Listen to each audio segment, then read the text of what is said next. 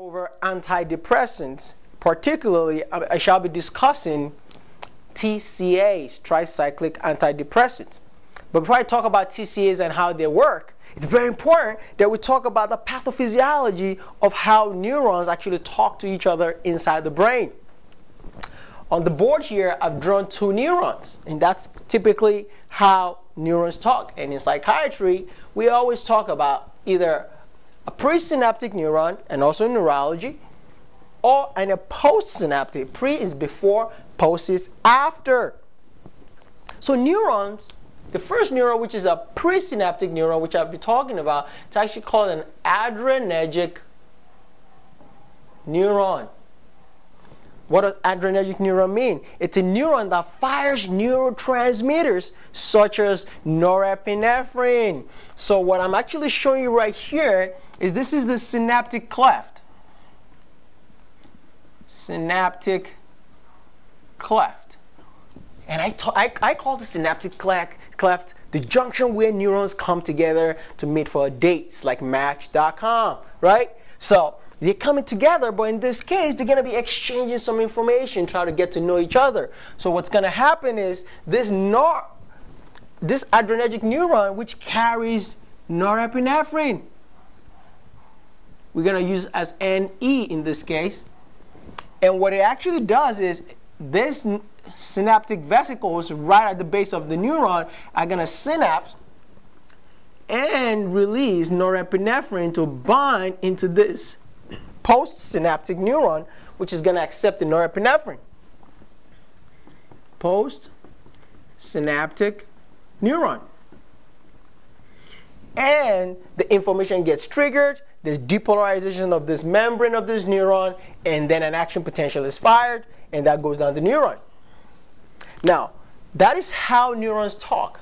But there's different kind of neurons in the brain. Everybody has their own label, right? Just like in life, they're cops, they're doctors, everybody has their own job. There's other kind of neurons also that they don't carry norepinephrine. What they carry is serotonin. They carry serotonin. Serotonin. That's a different kind of neurotransmitter, don't you think? Yeah. So serotonin, we also be talking to a postsynaptic neuron, which has to accept the serotonin, which is a postsynaptic neuron. Now, there are receptors at every single junction. It's like somebody talking to you. You better be listening with your ears, right? So when serotonin is released, it comes down and binds to this postsynaptic neuron, serotonin, SE. But another fancy name for serotonin is 5-HT. 5-HT. On the boards, they like to use these words a lot. They might use serotonin, or they might use 5-HT. 5-HT actually stands for 5. H stands for hydroxy. And T stands for tryptamine. Tryptamine. And you can see this is actually an amino acid. But it's not a biochemical lecture, so we're not going to go over the formation of serotonin. That will be in the subsequent lectures. So this is how serotonin is released. And then serotonin gets released, binds, and magic happens. Now, typically, this neurotransmitter don't stay there for long. They have to be reuptake back into the neuron, right? Because they got to be reused for another time, right? They talk to each other, then they go away. So what actually happens is once serotonin binds, it has to be reuptake back into the presynaptic neuron. Presynaptic neuron. So let's draw that. It has to be reuptake back into the neuron, and somebody's always waiting because the body is very intelligent. It wants to conserve this. So what it does is there's actually an enzyme, a protein, that sits inside the presynaptic neuron known as the MOA, monoamine oxidase. Monoamine oxidase. And this enzyme is actually going to take up the serotonin and break it down, all right? So we got to resynthesize it for later use. The same thing happens to norepinephrine. Once norepinephrine binds, to the presynaptic junction, it has to be reuptake back, and the same enzyme known as MOA, monoamine oxidase, is going to break down this norepinephrine. All right, so it gets reuptake. All right, this is the reuptake pathway. They're going down that way. See that? Excellent. Now, we have drugs that specifically target these pathways, which we use for depression. So what is depression? Well, depression is a state of mind where patients actually have low levels of serotonin in the synaptic junctions. These patients have low levels of serotonin. So when they don't have enough serotonin, they become very sleepy, they can't concentrate, right? They have loss of energy, they feel they have a lot of sense of guilt, kind of like Siggy Cap's mnemonic. Exactly. So if you don't have enough serotonin staying in this junction long enough, patients have depression. Well, depression in psychiatry, it's a serious disease. On the boards, you can guarantee you there will be a lot of questions about depression because a lot of people have this problem. Well, if someone is depressed, how can we reverse their depression? Well, we go against it and attack it, and anti-depress it. Exactly. So that's where the word anti-depression, against depression. We don't want you to be depressed. We want you to be happy and live a very long life. Be excited. So let's pick up the first drug, which we're going to be talking about in this lecture, which is TCAs. TCAs. I can guarantee you TCAs is extremely high yield. They're going to test you a lot because this drug can be tested in multiple ways, and I'll show you how this should be tested on the boards. So TCAs. TCAs are known as tricyclic antidepressant. Now the boards love this medication for one good reason, is because it has a lot of side effects and there's so many ways that you can be tested on these medications. Well, what are the drugs that you need to memorize and know for the boards? Well, let me write at the bottom here. So TCA drugs, must know. This is 5-star. Tattoo it in your brain. This is gonna be tested. All right. So we've got clomipramine, amoxicillin, doxepin or desipramine, imipramine, nortriptyline, and amitriptyline. You probably wonder, how will you be able to say all this? How did you memorize this? Yeah, I'm going to show you right now how you're going to memorize these drugs for the boards. Now, the mnemonic I use, remember I told you these guys try to meet each other. Always remember when you're going on a date, you ask a girl out, let's have a dinner. Exactly. In this case, we're going to be out. When you see the girl, you tell her, I'll see you at dinner. They're like, yeah, I'll see you tonight at dinner. So what I came up with the mnemonic, C, right? U, we're not going to count the U, at, let's do that, at dinner. Because they're going to be going out on a date. So C for clomipramine, don't worry about the U, ignore that. A for amoxicillin. D stands for doxepin or desipramine. I, imipramine, and nortriptyline, A, amitriptyline. Genius, right? So you never forget these drugs ever again because you're going to see them at dinner. Excellent. But that's not the end. How are we going to use these medications? How do they work? Well, the mechanism of action is the most important thing you have to memorize aside from the name of a drug and its side effects. If you know the mechanism of action of every single drug and their side effects, you're going to rock the boards. And I can guarantee you're going to do really well in this test. So, what is the mechanism? The mechanism is they inhibit the reuptake of norepinephrine and serotonin at the neuronic synapses. What do you mean by that?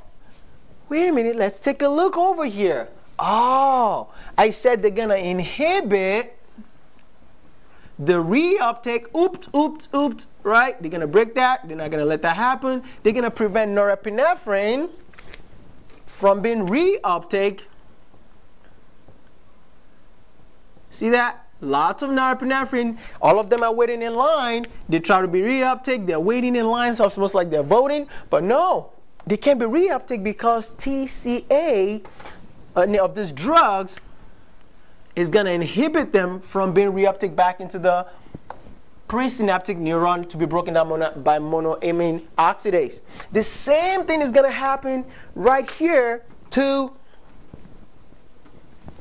our serotonin. They're going to prevent serotonin from being reabsorbed, so they're going to inhibit that. And this is going to prevent serotonin from being reabsorbed back into the presynaptic neuron. Now you're probably wondering, wait a minute, so we're going to have a lot of serotonin and we're going to have a lot of norepinephrine in the synaptic junction. That is a lot of good news. I'll be very excited. Why? Because now we said depression is loss of what? Serotonin. So now if I can give you a drug that can increase the amount of serotonin at the presynaptic junction and give you norepinephrine, right? If a snake comes out right now, out of nowhere, everybody's going to run. What's that? That's the adrenergic response in our body using the sympathetic nervous system to activate to allow us to be able to prevent us from getting armed. So that's norepinephrine. When you have a lot of norepinephrine, you're excited. Yeah, let's do it. Well, that's why we want to take people from a state of depression to a state of excitement, right? So that's what the drug does. That's why people have a lot of serotonin, a lot of norepinephrine while they're taking tricyclic antidepressants. Now, we use it for depression. So let's talk about clinical uses of this medication. So, uses of the drug.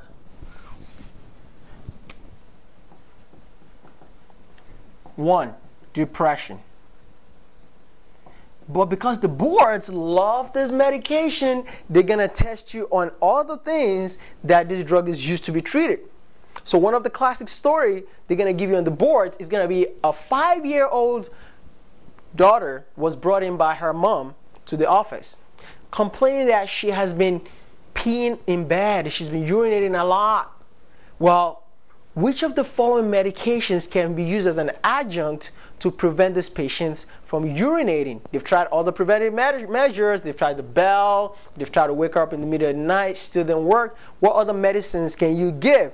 Well, the drug of choice, which is a tricyclic antidepressants, but can be used for enuresis, which means urinating in bed at night, is imipramine.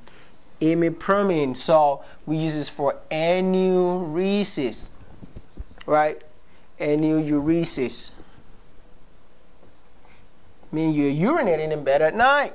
So imipramine, you must know that. That is super high yield. You got to watch out for imipramine because you can use it for enuresis.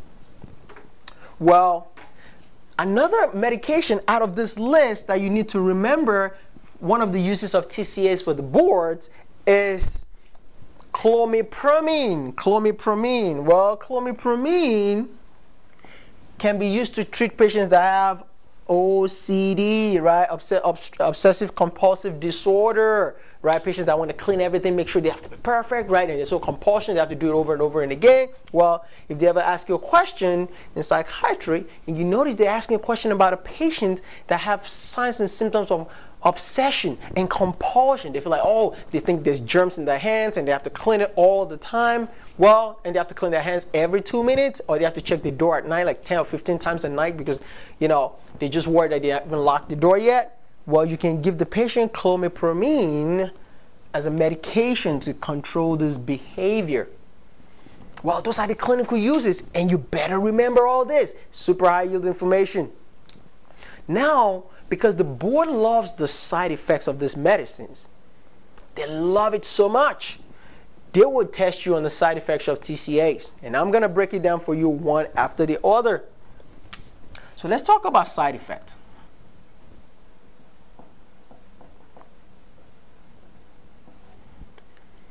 See, side effects of this medication has a lot of side effects because they affect alpha receptors. So let's erase this so we can get some space. The side effect of this medication goes in a lot of ways. So I'm going to tell you what they affect. They have alpha-1 blocking reaction. Alpha-1 blockade. Well, they also can affect muscarinic receptors having anticholinergic side effects. And aside from that, they're toxic when you overdose on this medication.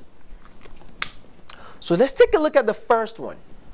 And I'm going to start with a case. A 75-year-old male was brought into the office complaining of lightheadedness, especially every time the patient stands up from a sitting position. The patient feels dizzy, lightheaded, right? And patients feel like his heart rate is a little bit increased. They say that the patient's resting heart rate is about 110. And that's basically the case. And they tell you the patient might be taking one of the following medications. Well, the patient has let's also remember, the patient has a history of depression and is taking one form of antidepressant. Now, on the boards, what they're trying to let you know is this patient is experiencing side effects of the medicines because when a patient gets blockade of the alpha-1 receptors, what happens? They get orthostatic hypotension. Orthostatic hypotension. What does that mean? Orthostatic means when I get up from a sitting position, my blood pressure drops, right? Because my blood pressure drops, I decrease my preload to the heart, decreasing cardiac output eventually, which means they can decrease the blood pressure, and these patients become lightheaded. That is what they're trying to explain to you. So that's because all their alpha-1 receptors, remember, alpha-1 receptors normally uses what? Norepinephrine to bind to it, and norepinephrine can bind and causes increase in blood pressure, right?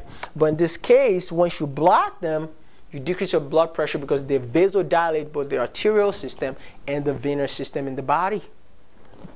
So remember that.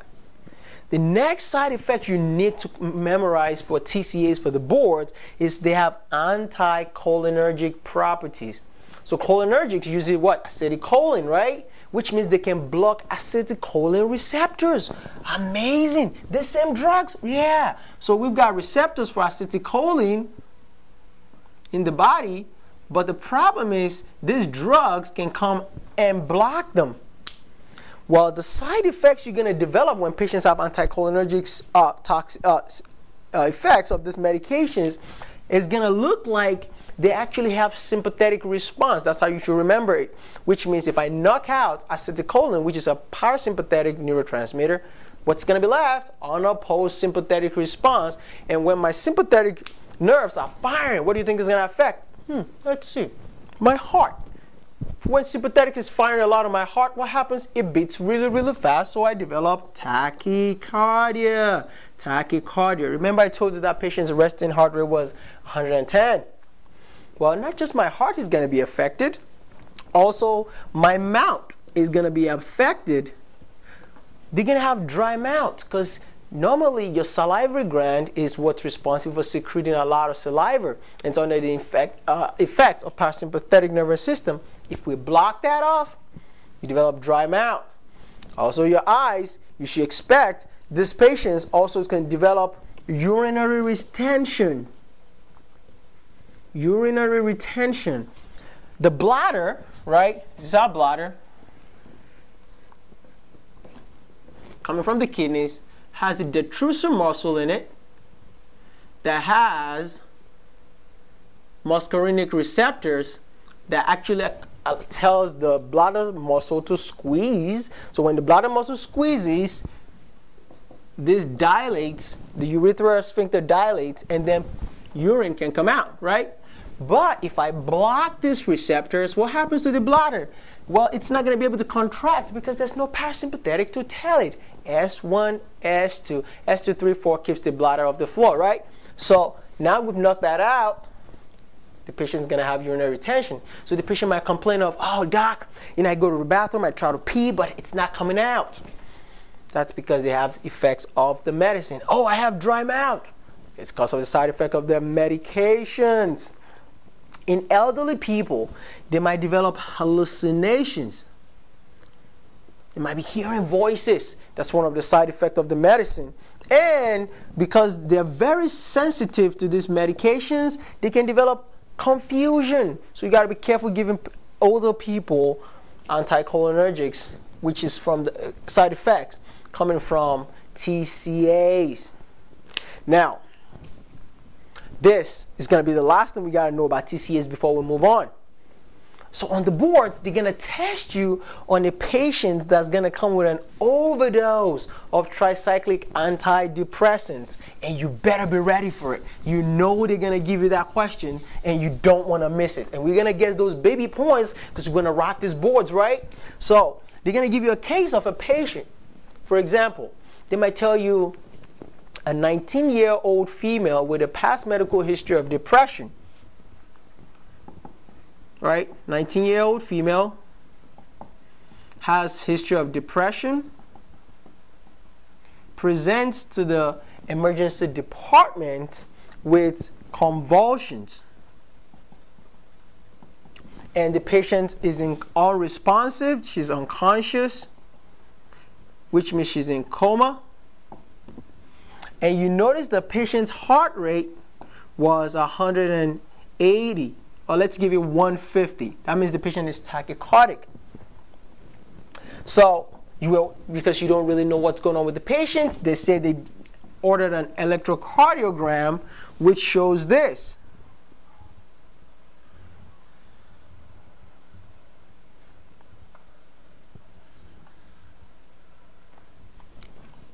And they show you this electrocardiogram. And they said, which of the following medications is she taking? Well, let's take a look at the case. It's a 19-year-old, has a history of depression, coming with convulsion, has a heart rate of 150. EKG shows, let me take a look at this EKG. I noticed this EKG has some widened QRS complex. That is the key. When you see widened QRS on the boards, always know very few things cause a lot of widened QRS. Hyperkalemia can cause it, but patients that have overdose on TCAs develop widened QRS complexes on their electrocardiogram. The moment you see that, I want you to connect this EKG to depression and coma. So because they're going to come in with 3 C's, that's the mnemonic. You need to remember for the boards, 3 C's, they have coma, they come in with convulsions, and they have cardiotoxicity. Cardiotoxicity, these patients are at a very high risk of dying. So remember, 3 C's, cardiotoxic, the answer is the patient is taking, and they might put one of those medications, and let's say they put in their amitriptyline as one of the answers. Amitriptyline. They can put venlafaxine. They can put bupropion, haloperidol. Actually, let's just put let's put all those 3 for now. Well, the answer is going to be amitriptyline because it's the only medication that can make you go into convulsions, coma, tachycardia, and also give you widened QRS complexes. So you pick A as your answer. But because they're going to take it a step further, because when they come in, they might say, so now the next question might tell you, what are you going to use to treat these patients and prevent them from dying? The answer is, this high yield answer, you ready for this? Is sodium bicarbonate. And you're going to see that on the exam. Sodium bicarbonate. And the way this works is, remember, I told you that these patients are predisposed to having anticholinergic toxicity and cardiotoxicity. So sodium bicarbonate is what you use to reverse, is the antidote for TCA's overdose, because this is going to help protect the heart and provide a lot of sodium ions to allow for depolarization of the sinus node to be able to reverse this patient's arrhythmias. Okay, so that's very important. Sodium bicarbonate to reverse TCA overdose. All right, super high yield drug. Okay, now remember, these drugs makes adults sleepy, right? It's very sedating, and the least sedating of them is desipramine. And that's all you need to know for TCAs. Now, all this information I just gave you right now came from page 75 of USMLE, Step Up to USMLE Step 1 book, which is table 221. My job is to oversimplify the information, right? So when you read it, you might read it and it's like, okay, I got this, I was reading that major depression, sedation, but the problem is, now that I've explained it to you, you can further understand it better and see how it's going to be tested. And that's my job, to make the information and present in a format that you will be able to actually apply to the test. You know what's high yield, what you need to know for the exam, and so you can study well and score a 99 percentile. That is my goal. That's what I want you to do, so you can rock these boards and get into your residency of choice. Now, thank you very much.